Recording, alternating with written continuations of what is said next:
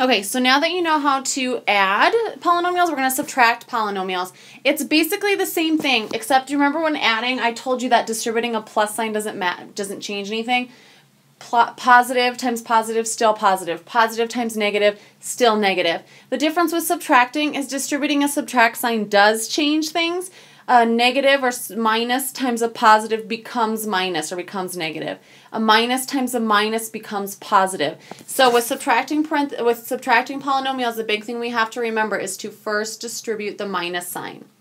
So let's look at these 3 examples. So example 1, I look at my first polynomial, 2x cubed plus 4x squared minus 6. I start to wonder, why is it in parentheses? Is there something to distribute? Are there like terms? I realize that the answer to both of those is no. So I'm just going to go ahead and drop those parentheses, giving me 2x cubed plus 4x squared minus 6.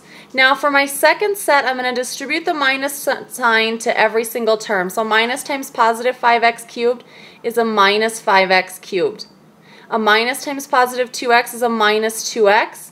A minus times a minus 2 is a plus 2. Now from here, same thing as I did with adding. I'm just going to combine my like terms. I'm going to be showing my answers in standard form. Positive 2x cubed and negative 5x cubed is a negative 3x cubed.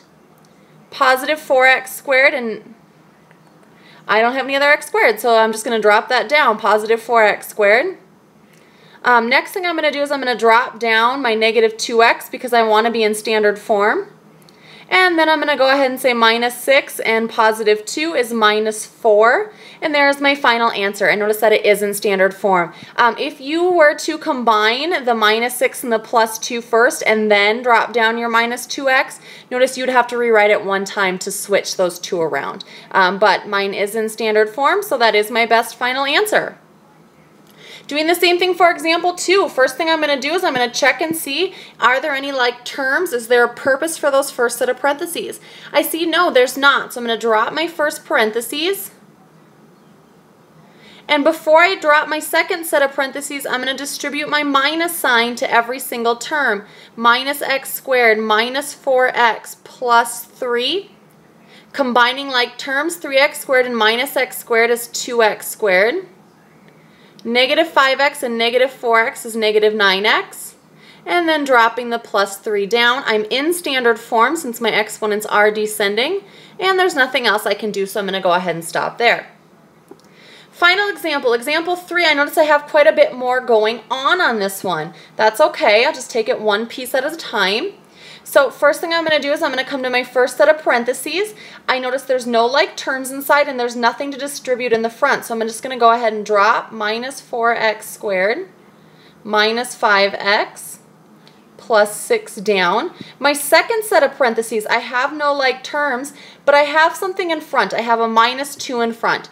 So I'm not only going to distribute the 2, I'm not only going to distribute the minus, I'm actually going to distribute the full minus 2 since that full quantity is in front.